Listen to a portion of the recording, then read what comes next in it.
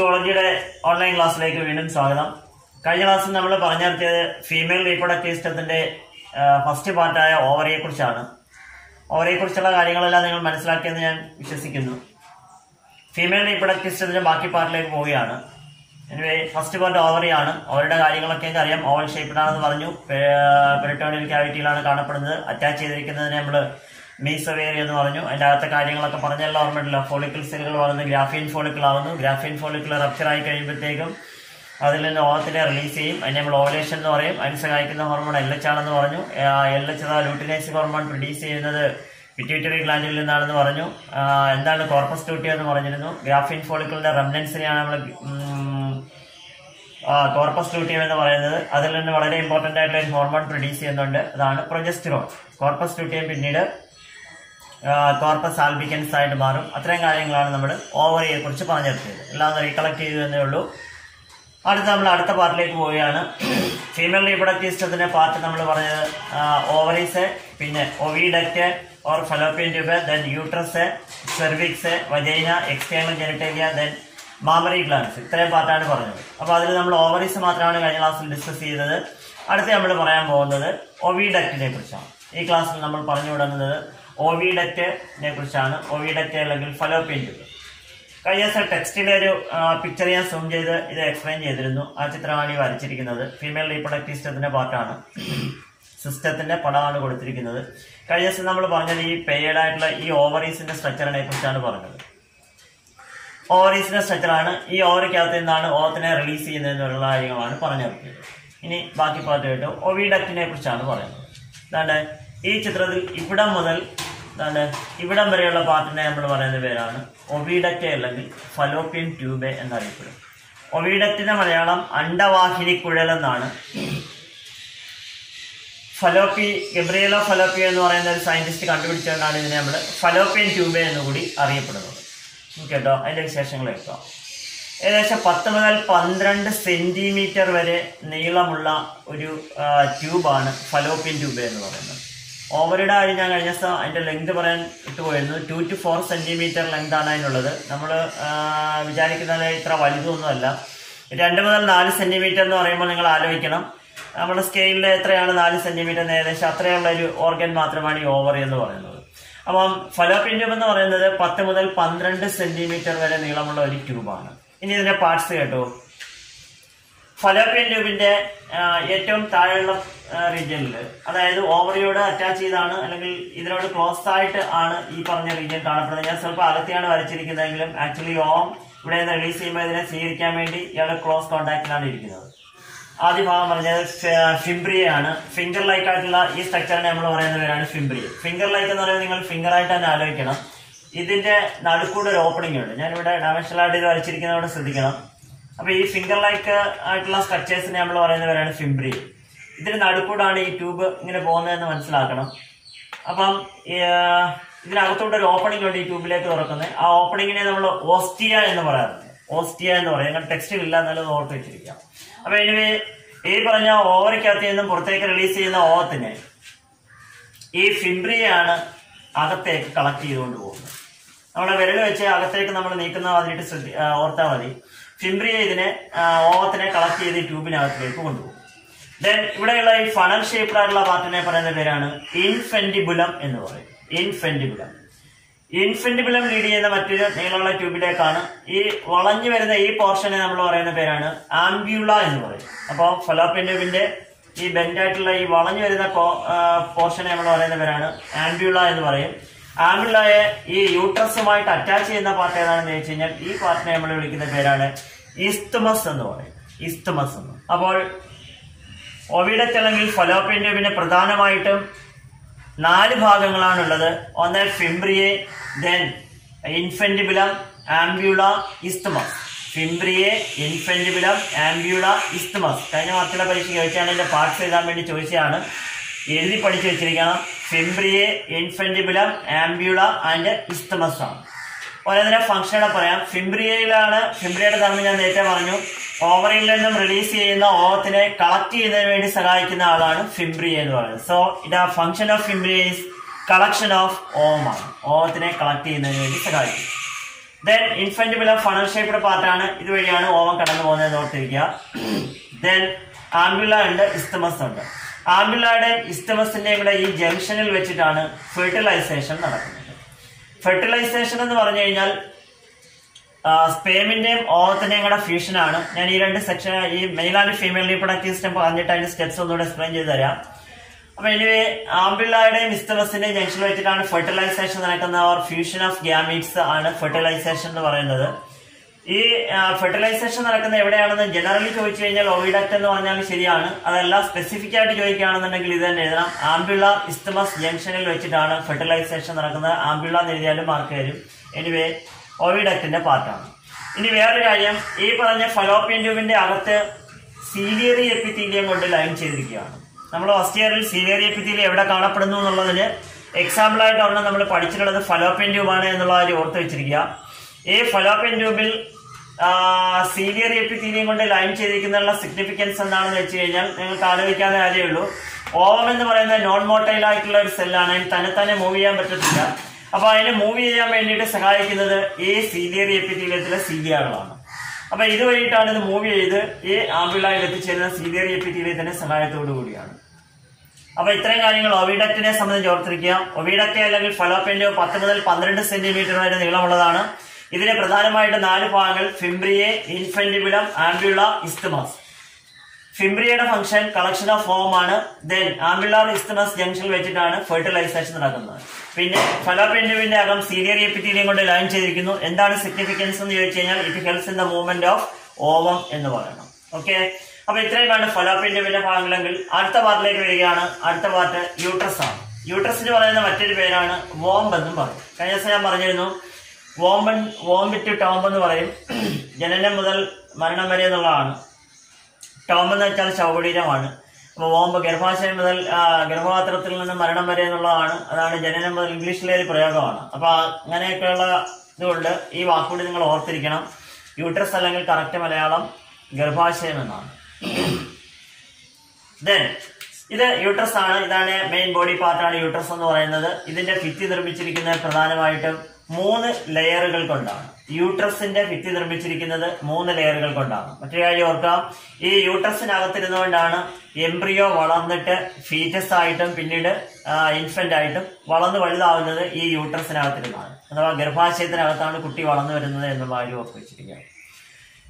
ഇനി യൂട്രസിന് 3 ലെയറുകൾ ഉണ്ടെന്ന് ഞാൻ പറഞ്ഞു. 3 പാളികൾ കൊണ്ടാണ് നിർമ്മിച്ചിരിക്കുന്നത്. യൂട്രസിന്റെ ഭിത്തിയാണ് ഈ കാണിച്ചിരിക്കുന്നത്. ഇതിന്റെ ഔട്ടർ മോസ്റ്റ് ലെയറിനെ നമ്മൾ പറയുന്ന പേരാണ് പെരിമെട്രിയം എന്ന് പറയും. പെരിമെട്രിയം എന്ന് പറയും. മിഡിൽ ലെയറിനെ നമ്മൾ പറയുന്ന പേരാണ് മയോമെട്രിയം എന്ന് പറയും. അപ്പൊ ഇത് ഔട്ടർ മോസ്റ്റ് ലെയറായ പെരിമെട്രിയം, ഇത് middle ലെയറായ മയോമെട്രിയമാണ്. And the inner most layer is called endometrium. അപ്പൊ പെരി എന്ന് വെച്ചാൽ ഔട്ടർ എന്നാണ്, മയോ എന്ന് വെച്ച് കഴിഞ്ഞാൽ നടുക്കാണ്, എൻഡോ എന്ന് പറഞ്ഞു കഴിഞ്ഞാൽ ഏറ്റവും ഉള്ളിലുള്ളത് എന്നാണ്. പെരിമെട്രിയത്തിനെ നമ്മൾ എക്ടോമെട്രിയം എന്നും അറിയപ്പെടാറുണ്ട്. ഇനി പെരിമെട്രിയം എന്ന് പഠിച്ചു വെച്ചിരിക്കുക. അപ്പോൾ what are the 3 layers of uterus എന്ന് കഴിഞ്ഞാൽ പെരിമെട്രിയം, മയോമെട്രിയം, എൻഡോമെട്രിയം എന്നിവയാണ്. ഏറ്റവും ഭാഗത്തുള്ള എൻഡോമെട്രിയം എപ്പിത്തീലിയൽ സെൽസ് കൊണ്ട് നിർമ്മിച്ചാണ്. ഈ പറഞ്ഞ ലെയറിനകത്താണ്, ഇവിടേക്കാണ് നമ്മുടെ എംബ്രിയോ വന്നിട്ട് ഇവിടെ വെച്ചുണ്ടാകുന്ന സൈഗോട്ട് പിന്നീട് എംബ്രിയോ ആയിട്ട് കൊണ്ടുവന്ന് ഫിക്സ് ചെയ്ത് വെക്കുന്നത് ഇവിടെയാണ്. ഈ ഫിക്സ് ചെയ്യുന്ന പ്രക്രിയയെ നമ്മൾ പറയുന്ന പേരാണ് ഇംപ്ലാന്റേഷൻ എന്ന് പറയും. പ്ലാന്റ് ചെയ്യപ്പെടുന്ന പ്രക്രിയ ആയതുകൊണ്ടാണ് അതിനെ നമ്മൾ ഇംപ്ലാന്റേഷൻ എന്ന് അറിയപ്പെടുന്നത്. അപ്പൊ എൻഡോമെട്രിയത്തിന്റെ ഫംഗ്ഷൻ എന്താണെന്ന് ചോദിച്ചു കഴിഞ്ഞാൽ ഇംപ്ലാന്റേഷൻ നടക്കുന്നു. അതുപോലെ തന്നെ മെൻസ്ട്രുവൽ സൈക്കിളിന്റെ സമയത്തിട്ട് ചേഞ്ചസുകളെല്ലാം ഉണ്ടാവുന്നത് എൻഡോമെട്രിയത്തിലാണ്. ആ ഒരു പോയിന്റിലൂടെ അതുമായിട്ട് ബന്ധപ്പെട്ട് ഓർത്തിരിക്കുക. അപ്പൊ ഇന്നർമോസ്റ്റ് ലെയർ ആണ് എൻഡോമെട്രിയം. എന്തെങ്കിലും പ്രത്യേകത ഞാൻ ചോദിച്ചു കഴിഞ്ഞാൽ ഇംപ്ലാന്റേഷൻ നടക്കുന്ന എവിടെയാണ് എന്നുള്ള ഒരു പോയിന്റ് ഓർത്ത് വെച്ചിരിക്കുക. ദെൻ മയോമെട്രിയം ആണ്. മയോമെട്രിയം നടുക്ക് കാണപ്പെടുന്ന ലെയറാണ്. മയോ എന്ന് പറഞ്ഞു കഴിഞ്ഞാൽ അതിന്റെ അർത്ഥം മസിൽ എന്നാണ്. മീസോമെട്രിയം എന്നോ മയോമെട്രിയം, മീസോ എന്ന് വെച്ചാൽ നടുക്കാണ്. മയോ എന്ന് പറഞ്ഞു കഴിഞ്ഞാൽ മയോളജി എന്ന് പറഞ്ഞാൽ മസിൽസിനെ കുറിച്ചുള്ള പഠനമാണ്, അത് ഓർത്ത് വെച്ചിരിക്കണം. അപ്പൊ മയോമെട്രിയം മസിൽസ് ഉള്ള ലെയറാണ്. യൂട്രസിന്റെ വാളിൽ കാണപ്പെടുന്ന ടൈപ്പ് ഓഫ് മസിൽ എന്ന് പറയുന്നത് സ്മൂത്ത് മസിലാണ്. സ്മൂത്ത് മസിൽ എന്ന് പറയുന്നത് ഇൻവോളണ്ടറി മസിൽ ഉദാഹരണമായിട്ട് നമ്മൾ പഠിച്ചിട്ടുള്ളതാണ്. അഥവാ അത് ഇൻവോളണ്ടറി ടൈപ്പാണ്, നമ്മുടെ ഇച്ഛയ്ക്കനുസരിച്ച് പ്രവർത്തിക്കുന്നവരല്ല, അത് ഓർത്ത് വെച്ചിരിക്കുക. ദെൻ ഏറ്റവും പുറമേയുള്ള ലെയറാണ് പെരിമെട്രിയം, കണക്റ്റീവ് ടിഷ്യൂ ഒക്കെ കൊണ്ട് നിർമ്മിച്ചിരിക്കുന്നതാണ്. ഈ ഡെലിവറി സമയത്തിട്ട് കൺട്രാക്ഷനൊക്കെ സംഭവിക്കുന്ന ലെയർ എന്ന് പറയുന്നത് മയോമെട്രിയൽ ലെയറാണ്. മയോമെട്രിയൽ ലെയറാണ്, സ്മൂത്ത് മസിൽസ് കാണപ്പെടുന്ന ലെയറാണ്. അപ്പോൾ ഇതാണ് യൂട്രസിനെ സംബന്ധിച്ചുള്ള ഇമ്പോർട്ടൻ്റ് ആയിട്ടുള്ള പോയിന്റുകളാണ്.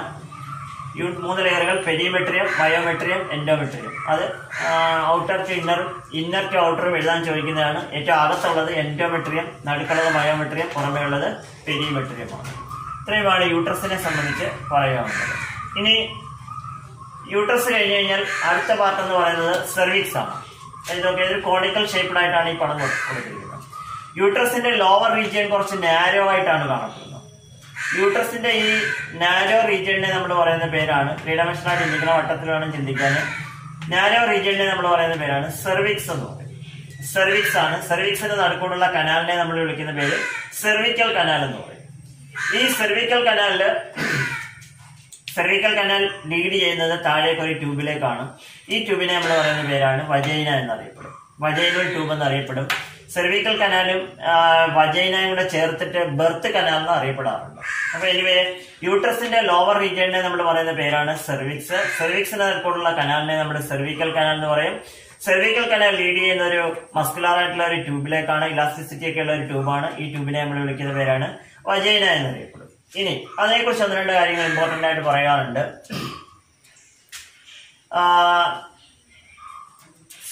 സെക്ഷൽ ഇന്റർകോഴ്സ് അല്ലെങ്കിൽ കോയിറ്റസ് അല്ലെങ്കിൽ കോപ്പുലേഷൻ എന്ന് പറയും. സെക്ഷൽ ഇന്റർകോഴ്സ് അല്ലെങ്കിൽ ലൈംഗികബന്ധത്തിൽ ഏർപ്പെടുന്ന സമയത്തിട്ട് ഈ വജൈനൽ ട്യൂബിലേക്കാണ് ഈ സെമനെ റിലീസ് ചെയ്യുന്നത്. അഥവാ ഇൻസെമിനേഷൻ എന്ന് പറയുന്ന പ്രക്രിയ വഴി സെമനെ റിലീസ് ചെയ്യുന്നത് വജൈനക്കകത്തിലാണ് എന്നുള്ള കാര്യം ഓർത്ത് വെച്ചിരിക്കുക. ദെൻ ഇനി ഇമ്പോർട്ടന്റ് ആയിട്ടുള്ള ഒരു കാര്യം, എക്സാമിന് ചോദിക്കുന്ന ഒരു പോയിന്റ് ആണ്, ശ്രദ്ധിച്ചാണ്. ഈ വജൈനൽ ട്യൂബ് ഞാൻ കുറച്ച് ചെറുതായിട്ടാണ് വരച്ചത്. കുറെ കൂടെ നീളമുണ്ട്. ടെക്സ്റ്റ് നോക്കി കഴിഞ്ഞാൽ നിങ്ങൾക്ക് മനസ്സിലാവും. സ്ഥലക്കുറവ് പരിമിതി കൊണ്ട് അഡ്ജസ്റ്റ് ചെയ്ത് വരച്ചതാണ്. അപ്പൊ ഈ വജൈനയുടെ ഓപ്പണിംഗ് ഉണ്ടല്ലോ, ഈ ഓപ്പണിംഗ് എന്ന് പറയുന്നത് ഏനസിനും യുറീത്രയ്ക്കും ഇടയ്ക്കായിട്ടാണ് ഈ വജൈനൽ ഓപ്പണിംഗ് കാണപ്പെടുന്നത്. ഓർത്ത് വെച്ചിരിക്കുക, ഏനസിനും യുറീത്രയ്ക്കും ഇടയ്ക്കായിട്ടാണ് ഈ പറഞ്ഞ വജൈനൽ ഓപ്പണിംഗ് കാണപ്പെടുന്നത്. അപ്പോ അതിന്റെ ഒരു ചിത്രം കാണിക്കാം. അപ്പൊ ഈ ചിത്രത്തിലേക്ക് ശ്രദ്ധിക്കുക. ഈ കാണുന്ന നമ്മുടെ ഡൈജസ്റ്റീവ് സിസ്റ്റത്തിന്റെ പാർട്ടാണ്. ഇത് നമ്മള് റെക്റ്റം വന്നിട്ട് ഓപ്പൺ ചെയ്യുന്ന ഏനസ് വഴിയിട്ടാണ്. അപ്പൊ ഡൈജസ്റ്റീവ് സിസ്റ്റത്തിന്റെ ഓപ്പണിംഗ് ആണ് ഏറ്റവും ബാക്കിലായിട്ട് കാണപ്പെടുന്നത്. ഇതാണ് നമ്മൾ പറഞ്ഞ യൂട്രസ്. യൂട്രസ് സൈഡ് വ്യൂ ആണ്, അതിനാണ് മനസ്സിലാക്കാൻ. യൂട്രസ് ആണ്. യൂട്രസിന്റെ ഓപ്പണിംഗ് ഇതാ താഴേക്ക് വന്നിട്ട് ഇതാണ് വജൈനൽ ട്യൂബ്. വജൈനൽ ട്യൂബിന്റെ ഓപ്പണിംഗ് ആണ് ഈ കാണിച്ചിരിക്കുന്നത്. ഇതാണ്ട് ഇവിടെ കാണിച്ചിട്ടുണ്ട് വജൈനൽ ട്യൂബിന്റെ ഓപ്പണിംഗ്. അപ്പൊ ഏനസ് ആണ്, ഇത് വജൈനൽ ട്യൂബ്. ഇത് നമ്മൾ കഴിഞ്ഞ വർഷം ഇത് പഠിച്ചില്ലേ, യൂറിനറി ബ്ലാഡർ പഠിച്ചില്ലേ. യൂറിനറി ബ്ലാഡറിന്റെ ഓപ്പണിംഗ് വന്നിട്ട് യുറീത്രയായിട്ടാണ് ഇവിടെയാണ് ഓപ്പൺ ചെയ്യുന്നത്. അപ്പം ഇവിടെ 3 ഓപ്പണിംഗ് ഉണ്ട്. ഞാൻ മെയിൽ റീപ്രൊഡക്റ്റീവ് സിസ്റ്റം പറഞ്ഞപ്പോൾ ഞാൻ പറഞ്ഞിരുന്നു നമുക്ക് സെമന് ജാക്കുലേറ്റ് ചെയ്യുന്നതിനും യൂറിൻ പോകുന്നതിനും ഒറ്റ ഓപ്പണിംഗ് ആണെന്ന് പറഞ്ഞു. ഫീമെയിൽസിൽ അങ്ങനെ അല്ല എന്ന് മനസ്സിലാക്കുക. യൂറിൻ പോകുന്നതിന് വേണ്ടിയിട്ടാണ് യുറീത്രൽ ഓപ്പണിംഗ് ഇവിടെ കാണപ്പെടുന്നുണ്ട്. ഇത് വജൈനൽ ഓപ്പണിംഗ് അതിന്റെ പിന്നിലാണ്. അതിനും പിന്നിലായിട്ടാണ് നമ്മുടെ ഏനസ് കാണപ്പെടുന്നത്. ഫീമെയിൽസിൽ ഏനസ് കാണപ്പെടുന്നത്. അതാണ് ഞാൻ പറഞ്ഞത്, ഈ യുറീത്രയ്ക്കും ഏനസിനും ഇടയ്ക്കായിട്ടാണ് വജൈനൽ ഓപ്പണിംഗ് ഓപ്പൺ ചെയ്യുന്നത്. അപ്പൊ നമ്മൾ പറഞ്ഞിട്ടുള്ളത് വജൈനയുടെ കാര്യമാണ്. വജൈനൽ ഓപ്പണിംഗിന്റെ കുറിച്ചൊരു ധാരണയായില്ലേ. ഏനസിനും യുറീത്രൽ ഓപ്പണിംഗിനും ഇടയ്ക്കായിട്ടാണ് ഈ വജൈന കാണപ്പെടുന്നത്. ഇനി പറയുന്ന കാര്യം ശ്രദ്ധിക്കുക. ഈ വജൈനയുടെ ഓപ്പണിംഗിന്റെ ഭാഗത്തായിട്ട് ഇവിടെ പാർഷ്യലി കവർ ചെയ്തുകൊണ്ട് ഒരു മെംബ്രെയിൻ കാണപ്പെടുന്നുണ്ട്.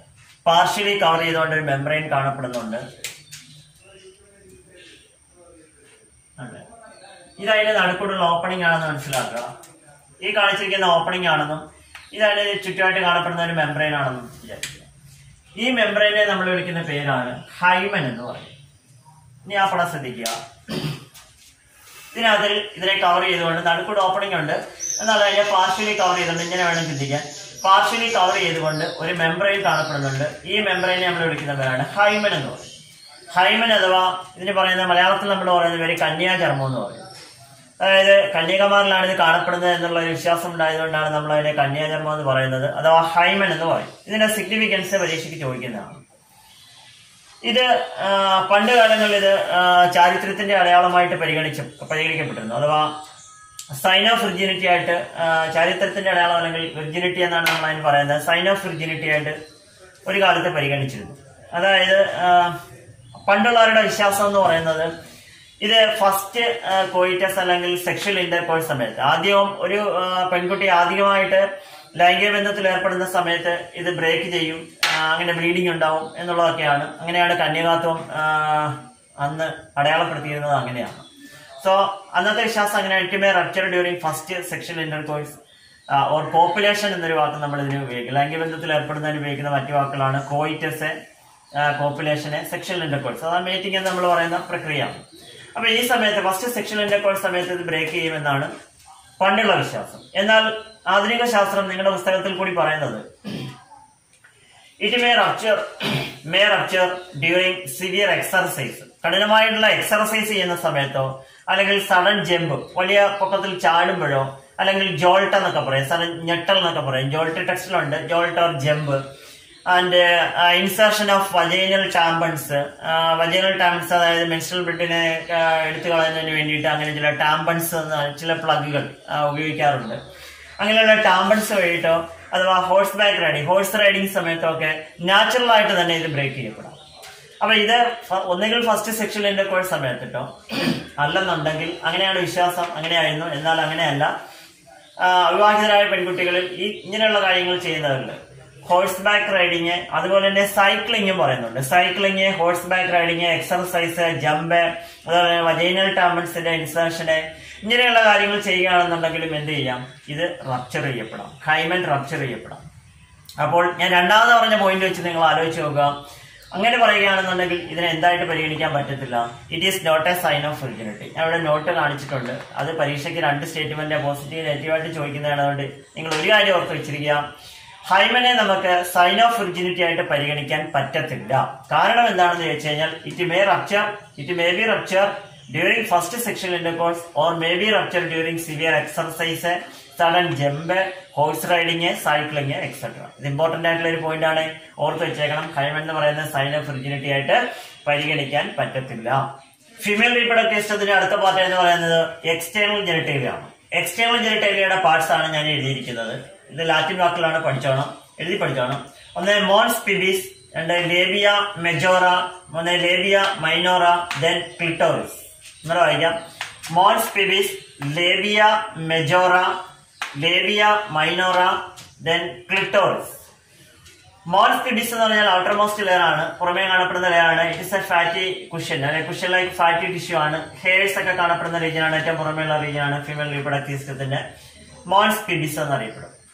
അതിനകത്തുള്ള മോൺസ് പിബിസിന് തൊട്ട് താഴെയുള്ള ഔട്ടർ ഫോൾഡിനെ നമ്മൾ പറയുന്ന പേരാണ് ലേബിയ മെജോറ എന്ന് പറയും. ഔട്ടർ ഫോൾഡ് ഓഫ് ടിഷ്യൂ ആണ് ലേബിയ മെജോറ എന്നറിയപ്പെടും. ലേബിയ മെജോറയ്ക്ക് അകത്ത് കാണപ്പെടുന്ന ഇന്നർ ഫോൾഡ് ആയിട്ടുള്ള പെയർഡ് ആയിട്ടുള്ള ലെയറിനെ നമ്മൾ വിളിക്കുന്ന പേരാണ് ലേബിയ മൈനോറ എന്നറിയപ്പെടും. അപ്പൊ ഇത് ഔട്ടർ ലെയറിനെ നമ്മൾ ലേബിയ മെജോറ എന്നും ഇന്നർ ഫോൾഡിനെ നമ്മൾ ലേബിയ മൈനോറ എന്ന് പറയും. ലേബിയ മൈനോറയ്ക്ക് 2 ലെയറുകൾ ഉള്ളതായിട്ട് ഓർത്ത് വെച്ചിരിക്കുക. അത് കഴിഞ്ഞുള്ള പാർട്ടാണ് ക്ലിറ്റോറിസ് എന്ന് പറയും. ക്ലിറ്റോറിസ് എന്ന് പറയുന്നത് it is A tiny finger like structure ആണ്. ഹൈലി സെൻസിറ്റീവ് ആയിട്ടുള്ള സ്ഥലമാണ്. It is homologous to males glance penis. മെയിൽസിലെ glance പെനിസിന് ബദലായിട്ട് ഫീമെയിൽസിൽ കാണപ്പെടുന്ന ചെറിയ ഫിംഗർ ലൈക്ക് സ്ട്രക്ചറിനെ നമ്മൾ പറയുന്ന പേരാണ് ക്ലിറ്റോറിസ് എന്ന് പറയും.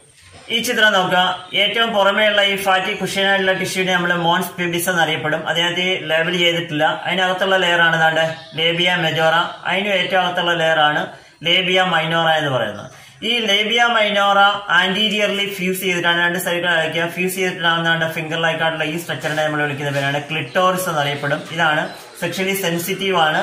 അതാണ് മെയിൽസിലെ ഗ്ലാൻസ് പെനിസിന് ബദലായിട്ട് നമ്മൾ പറയുന്നത്. അതാണ് ഈ ചിത്രം. നിങ്ങൾ ടെക്സ്റ്റിലുള്ള ചിത്രമാണ്. ഇത് വജൈനൽ ഓറിഫൈസ് ആണ് എന്നുള്ള കാര്യം ഓർത്ത് വെച്ചിരിക്കുക. അപ്പൊ ഇതിന് ആന്റീരിയർ റീജിയനിലായിട്ടാണ് ഈ ക്ലിറ്റോറിസ് കാണപ്പെടുന്നത്. The female reproductive system includes the ovaries, oviducts, uterus, cervix, vagina, and the external genitalia located in the pelvic region. Along with a pair of mammary glands, it supports the process of ovulation, fertilization, pregnancy, childbirth, and childcare. Let us study each organ in detail. The female reproductive system includes a pair of ovaries located one on each side of the lower abdomen. They are the primary sex organs as they produce the ovum or the female gamete. Each ovary is about 2 to 4 centimeters in length. They are connected to the pelvic wall and the uterus by ligaments called mesovarium. Each ovary is covered by an outer thin layer called the germinal epithelium. The germinal epithelium encloses the ovarian stroma, which is further divided into the outer cortex and the inner medulla. The cortex consists of many ovarian follicles in different stages of development. The ovarian follicle is the basic unit of the female reproductive system and is composed of roughly spherical aggregations of cells found in the ovary. The accessory ducts of the female reproductive system are the vagina, oviducts, and the uterus. The pair of oviducts or fallopian tubes is about 10 to 12 centimeters long and extends from the periphery of each ovary to the uterus. Each oviduct is differentiated into 3 parts, namely the infundibulum, ampulla, and isthmus. The infundibulum is a dilated funnel close to the ovary, and its edges are surrounded by finger-like projections called the fimbriae. They help collect and push the ovum into the oviduct after ovulation. The ampulla is the swollen and curved part behind the infundibulum. The fertilization of the ovum takes place in this part. The isthmus is a narrow and straight cavity, and it joins the uterus. The uterus is a hollow, pear-shaped muscular organ and is highly distensible. It is situated in the pelvic cavity between the urinary bladder and the rectum. It is also known as the womb. It is supported by ligaments attached to the pelvic wall known as mesometrium. The uterus opens into the vagina through a narrow cervix. The cavity of the cervix is called the cervical canal, which, along with the vagina, forms the birth canal. The wall of the uterus is composed of 3 layers of tissues. The outer thin membranous layer is called the perimetrium. The middle thick layer of smooth muscle is called the myometrium, and it helps during delivery by producing strong contraction motions. The inner glandular layer is called the endometrium, and it undergoes cyclical changes during the menstrual cycle. The vagina is a muscular tube starting from the lower end of the uterus up to the outside. The opening of the vagina in young females is partially covered by a thin membrane called the hymen. The hymen is frequently ruptured in childhood due to strenuous physical exercise. The female external genitalia includes the mons pubis, labia majora, labia minora, and the clitoris. The labia majora consists of fleshy folds of tissue that extends down from the mons pubis and surrounds the vaginal opening. Hidden under the labia majora is the labia minora. Towards its upper end lies the clitoris, a small finger-like structure, and below it is the urethral opening. The female reproductive system is supported by the mammary glands. The mammary glands or breasts are modified sweat glands that lie over the pectoral muscles. They contain glandular tissues and a variable amount of fat. Internally, each breast is divided into 15 to 20 mammary lobes containing clusters of cells called the alveoli. The alveoli open into the mammary tubules. The tubules of each lobe join to form the mammary duct. Several ducts join to form a wider ampulla, which is connected to the lactiferous duct. The lactiferous duct opens out through the nipple from which milk is sucked out.